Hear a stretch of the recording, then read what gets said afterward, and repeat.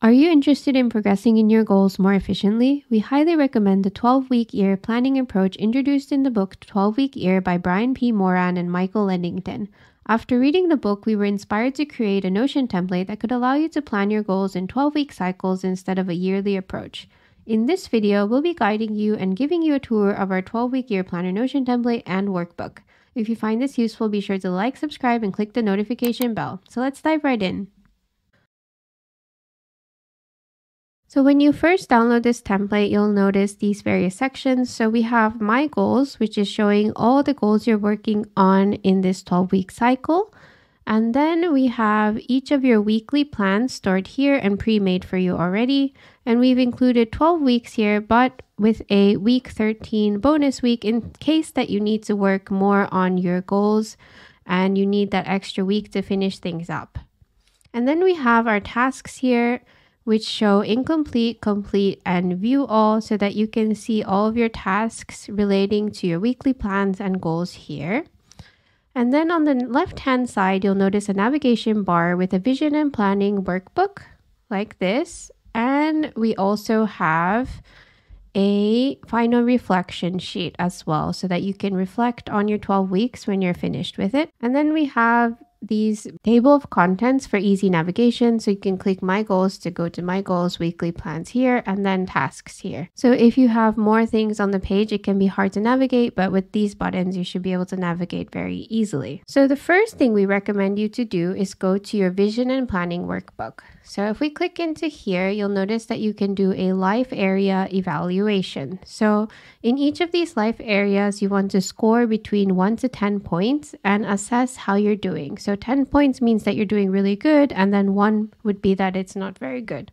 So let's say that for physical health, we would give a score of 5, and then you can note down why you gave the score for 5. And if you'd like to add more life areas, all you need to do is click the plus button here like this, and then you could add your new life area here. And then the next section is which areas are you currently happy with. So now you can take a look at your life area evaluation and then determine which parts have high scores. So you can answer about that here. And then you can think about which areas you want to improve on in the next 12 weeks. So these are the ones that have maybe a lower score that you think could be very important to you. And then next we can go over our vision. So what is your aspirational vision, 3-year vision, what do you truly want to achieve, and so on. So we have these dedicated prompts for you to determine your vision. And then we have the goal realization and planning. So at the end of the 12 weeks, to realize the vision, which goals do you want to achieve? And this is where you want to set very actionable goals that you think can be completed and that are really important to you. So here, what we recommend you to do is click the Add Goal button. And when you do that, you can create a new goal like this, and you can just name this goal. So as an example, we'll be adding a new goal here, which would be spend more time with my family. And let's say that this life area is related to relationships. And when you open a new goal like this, you can already add a cover by clicking Add Cover. And we'll just find some kind of family photo from Unsplash like this. And we'll spend more time in the goal planning section later, but there's already a dedicated template inside to make everything easier with the goal planning process. And we recommend 3 to 4 goals here. So let's actually add another one. So for example, if you want to make reading a priority, you could do read 12 books, add a cover, and the life area would be learning. And here we can just add another goal here as well, and goal number 1. And then you can look at these goals that you just added and think about why these 12-week goals are important to you. And if you commit to achieving them, what will be different? So you can think about that here. And once you're done, you can just scroll all the way up and return home. And now you already have your goals already in the My Goals database like this. So the next thing that you can do is actually go through the goals. So if we go to improve physical health, we'll see these planning questions. So you can list out tactics to tackle the goal below. So what kinds of things are you going to try to do in order to improve your physical health? What are some keystone actions that will help you achieve this goal? What are the costs that you will have to pay to take that keystone action every week consistently? Are you willing to pay that cost to reach this goal? And so on. And then you can actually start your task planning. So the tasks can be planned either through your goals or through your weekly planning. So if you're going to do it through your goals, all you have to do is just click new. And let's say that in order to improve your physical health, you want to go to the gym twice a week. So we can just make a task like this. And we can set a due date. So for example, if we're going to start our weekly planning from next week as the first week, then we can just go ahead and put this on Tuesday like this. And then the weekly plan is going to be linked to week 1. And let's say that now we're going to do the second session where you go to the gym. You could put like this, and then we can, let's say, go on Friday. And this is also part of week 1. So then you could go to gym number 3. And then you can set it for the 23rd, which would also now be in week 2, and so on. So this is how you can plan your weekly plans relating to this goal, improve physical health. So you'll want to do this for all 12 weeks in advance, and then you'll have a really good framework for your 12-week planning. And when you're done with your goal at the end of the 12 weeks, you can actually go through each of your goals and make a reflection. So let's go back by clicking the home button. And now we can actually go to our weekly plans. So once you've filled in all of your goals, like we showed with the improved physical health, you can actually go to week 1.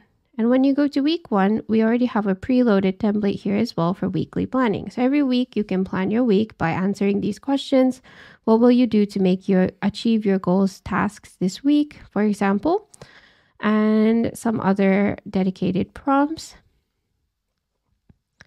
And then you'll see this week's task. So just now we made the tasks to go to the gym, and we had the due date and improve physical health like this. So everything you set in the goals are going to show up in this week's tasks like this. And when you complete them, it's going to actually show the progress up here. And we'll also see this progress reflected on the goals. And after the week's task, you can also set up your model week. So we recommend you to use time blocking in order to make sure you have different kinds of blocks of schedule to make sure that you can really achieve your goal. So for example, a strategic block is a scheduled time slot each week dedicated to uninterrupted work. So we recommend adding some of those inside, as well as buffer blocks so you can manage unexpected and less important tasks, and breakout blocks, which is a productive breakout session, which should be a minimum of 3 hours and dedicated to activities other than work. So this is just for taking a break each week. And just try to plan your schedule in advance, sort of loosely, and make sure that you really fit in your week's tasks inside of here. And finally, at the end of the week, you can check your score. So when you look at your progress bar here, you'll see the percentage of your completion for this week. And you can see how did it go this week, what were the successes, what could have been improved, and what do you want to do differently next week. And make sure also to add the date here. So when we do a weekly plan, you can easily add the start and end date. So let's say that we're going to start this weekly plan from the 15th and it's going to end on the 21st. So we could do something like this. And when you click out, you'll see your weekly plan like this. So every week, all you have to do is click into the next week and the next week. And if you want to add the tasks through the week, you can also do that as well. So let's say that we want to plan a family night each week. You can add a new one here, family night number 1. And in this case, you have to make sure to tag it with the correct goal. So spend more time with my family is the goal. And you can put a due date as well. So let's say the 20th. And once you have all of your tasks added through each of your goals and you can start doing your weekly plans, you'll also notice that the tasks also appear in this section. So you'll see every single task regardless of the weekly plan over here. So it's kind of a view all. And then when you complete them, you'll notice that they disappear. They go to complete, and then you can also view all through here. And everything is connected. So when you do complete tasks here, you'll notice that this bar will go up as well as the bar for your goals as well. And once you're done with the final week, either week 12 or week 13, you can go to your final reflection. So if we go to final reflection, you'll notice that you'll see all of your goals here, and then you can measure your goal progress by adding your goals here. So let's say read 12 books. And if this was after the 12 weeks, you had 0%, you might just put 1. And then you could say that I didn't have enough time, for example. So this is how you can fill in your goals that you worked on in this 12-week plan. Did you achieve all the goals on the scheduled deadline? Do you think you chose the right goals? And so on. So we have these prompts here as well for you. And then in the final review and reflect, you can take a look at all of your scores here with your progress bar and kind of determine an average score. So if you're averaging around 80%, you could put 80% and so on. So this is a really good way to see your entire 12-week cycle. And then you can answer some questions like, are you happy with your score? What can you do differently to reach a higher score? How many weeks did you follow the weekly plan?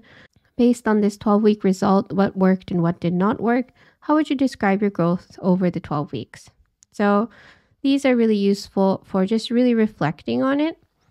And you can also go to each of your goals afterwards and fill in the reflection sheet that we showed you. And if we go back, and you can finally also make sure that all of your weekly plan reflections are done too.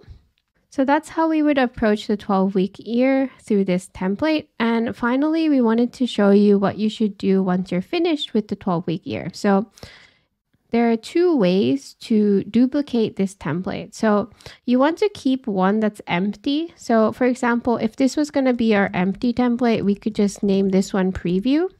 So you can either store it inside of a Notion page or you'll see it on the left-hand side like this. So we see this 12-week year planner here, and you can just click the 3 dots here and click duplicate.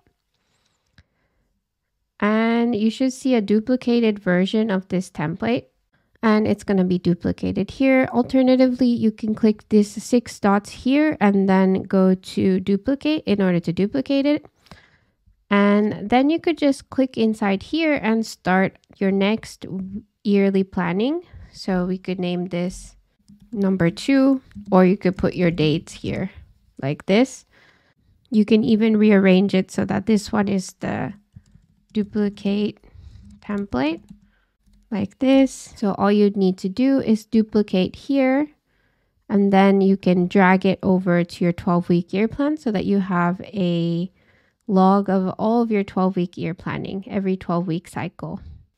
So that's the basics of our 12-week year planner. We hope that this is useful for you. If you're interested in this template, we'll leave the link to it in the description below. If you have any questions, comments, or anything that was confusing in this video, feel free to let us know, and we hope to see you in the next one.